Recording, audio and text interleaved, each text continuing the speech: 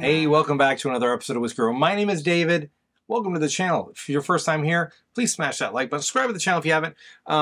Yeah, I appreciate you. Anyway, tonight we are talking about Henry McKenna Bottled and Bond. This thing, 10-year age-stated whiskey, right around 60 bucks most places. It's interesting. It won an award a while back, and ever since then, it kind of went on this like hype train, and then people started dissing it. And well, I don't really know where the value is in this bottle at 60 bucks. It's one of the cheapest 10-year age-stated $60 bottle. I mean, there's not many 10-year age-stateds that you're going to get at 100 proof. Eagle Rare is 90, and then Russell's Reserve is at 10, is also 90 proof. So to get a 100 proofer or higher, 60 bucks, I mean, it seems like a pretty good deal, but is it really? Well, today we're putting it up against some legendary 10 years to find out if Henry McKenna Bottled and Bond can actually stand up to the special bottle category, or does it really more fall into Eagle Rare and Russell's Reserve? So first up tonight, we have Old Forester 1924. Great bottle. It came out not too long ago. Really nice. Then we have Jack Daniel's 10-year. This is a batch 3 for those that care, coming in at 97 proof. Then we have an Old Fitz 10-year, also coming in at 100 proof. Then we have a Michter's bourbon coming in, 10-year bourbon coming in at 94.4 proof. So the question is, can Henry McKenna actually stand up to these special 10-year bottles? Or is this really the wrong category, and this should be a $40 bottle like a Russell's or an Eagle Rare? So stay tuned. We got it blind. I got it poured up. Let's get going. We have all 5 samples poured up here. Let's mix them up real quick. I actually don't know which is which at this point, but we'll mix them up just for the sake of storytelling and quality of YouTube content. All right, one more switch up. There we go. Let's do this. Ooh, that smells nice. Smells like it's 10 years old. Shocker there. Lots of really nice butterscotch on this one, though. I really like the nose on this. The palate on this one, little peanutty, nice age note. It's not as thin, or it's a little thinner than I would have expected. The proofs aren't particularly high, but even in spite of that, this one is a little thinner and the mouthfeel is not as intense as I would have expected from these, even the Henry McKenna.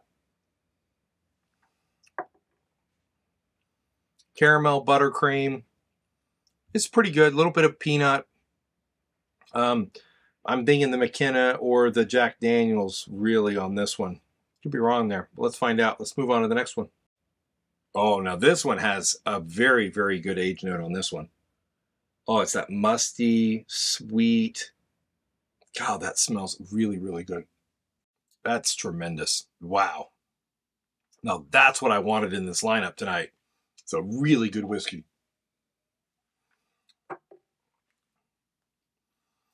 It's got a little bit of that, just that absolutely delicious kind of old barrel funk that they get, and it's just so good. Other than that, there's a really nice balance of very minor fruit, a little bit of like a caramel, toffee, barrel oak, funk. That's good. I like that one. That's a good one. Oh, this is now we're hitting home runs right now. Again, this one has that 10, that very musty barrel 10-year funk to it. A little bit of like a strawberry cheesecake thing going on. Absolutely delicious. Great. Oh, wow. The mouthfeel on that one is so good. Good proof. I mean, all these are coming in from what, 90, 100, 100, 94, 100, and 97. So 94 to 100. Great proof range and absolutely delicious. This one, excuse me. To me, this is cheesecake, graham cracker crust, funky barrel, the funkiest of the funk. It's a good one. That's really, really nice. I really like that one. Wow. This one does not have the same funky barrel. These two both had a very, very similar nose. Very, very similar nose. This one has a nice older tasting or smelling nose, but it's not like that. A little stewed berry, little bit of barrel oak, some char, nice proof point. The finish tends to go a little nutty on this one. Again, maybe the Henry McKenna. It's really good. This one's maybe actually could be the Jack Daniels. This Jack Daniels 10 I just got and opened the other night, and so I don't really know what it tastes like. Same with the Old Fitz. I haven't had that. I had that the other night, but again, it was my only pour, and it's still kind of opening up. It's good. It's good.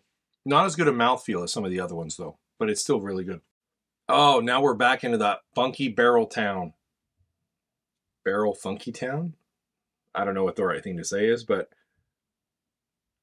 musty, barrel funk, little bit of that cheesecake thing, graham cracker crust again.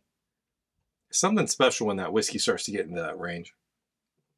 Nice balance of proof, spice. It's a little bit of a grain. The mouth feels very drying.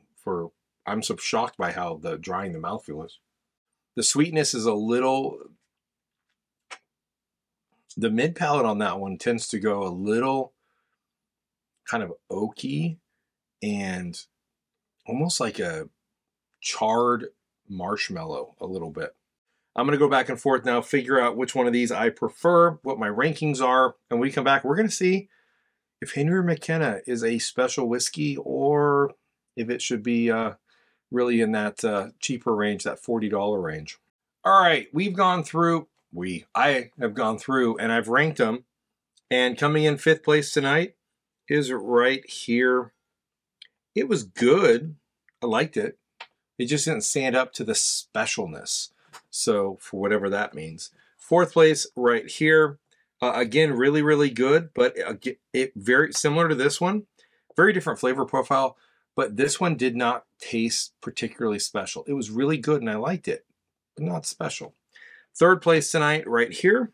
It's had a tremendous balance of flavors, really, really interesting, but it lacked that really kind of musty old note that made some of these really, really special. 2nd place right here. This one had everything that I hoped for from a 10-year whiskey. It was awesome. So, so good. Super, super close to my 1st place tonight, which was this one. These two both had that cheesecakey, oaky, musty thing going on that signifies a truly special whiskey. So these two were standouts. This was kind of in the middle, followed by this and this. All of them were actually really, really good.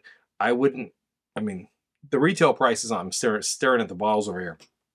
The retail prices on all of these bottles would be a buy for sure, for sure. Even the Henry McKenna, whichever one that is, I would buy it at the retail price. But is it really special? So let's find out. Let's figure out who was 5th place. We have Henry McKenna, and we have a bunch of special expensive allocated bottles. Which is going to come out on top? Let's find out. Number 5 tonight, 5th place. So much for my video idea tonight. Henry McKenna, 5th place. It was really good. And for the price, I would say it's really good. It doesn't taste particularly special, but it's a freaking good bottle. 4th place tonight is Old Forester 1924. It's good. It's better than Henry McKenna, but it didn't come across particularly special. When I drink it by itself, it's just phenomenal. But putting it up against some of these other ones, it just didn't hold up quite as well as I had hoped. 3rd place tonight is Old Fitz. That did not do as well as I thought. That's a really, really good bottle. Obviously, the gorgeous decanter. However, it did not have those special 10-year age notes like the Michter's and the Jack Daniels, evidently. 2nd place tonight is Jack Daniels. That Jack Daniels is friggin' delicious. That did better than I expected. I was actually expecting Heaven Hill to beat it, but I was wrong. I was very, very wrong. Now, coming in 1st place tonight, no shocker to you who have followed the channel for a while, Michter's coming in first place tonight. Let me double check. It's a Michter's. One of the things that is actually a little deceptive in this competition is even though Michter's 10 says Michter's 10 year, it's likely that Michter's 10 is actually much, much older. The way that Michter's does their aging and their bottling, Michter's 10 can actually be quite a bit older than the age statement, which is part of the reason why it's a special, special bottle. So, yeah, the Jack Daniels fared better than I expected. Henry McKenna did not hold up.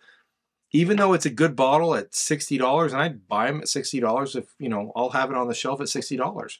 It's a really good Heaven Hill product, but it did not hold up to the old Fitzgerald. It didn't hold up to the 1924.